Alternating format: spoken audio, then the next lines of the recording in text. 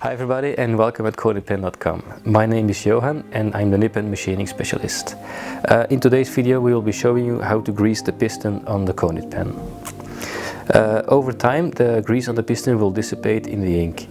This is normal and this will make the system a bit rougher to handle. Just to grease the piston we just need your fountain pen, of course, the Conidpen tool, and a bit of silicone grease. This is free available at any hardware store. This is just standard silicone grease.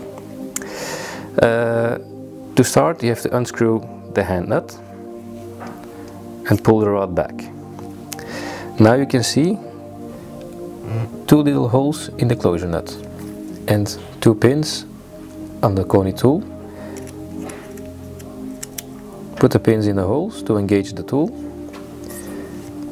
Close the hand nut a bit and this secures the tool on the closure nut. Now you can unscrew the entire assembly by screwing counterclockwise. And then once it's fully out you can take out the complete filling system. Now just take a little bit of silicone grease on your finger, not too much, just a little bit, and put it on the black O-ring,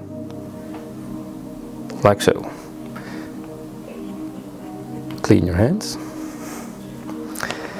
and now you can put the filling system back in. Now tighten it again by turning clockwise,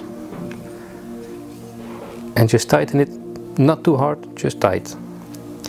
Then unscrew the hand nut again. You can take out the tool and you can start filling again. Wow.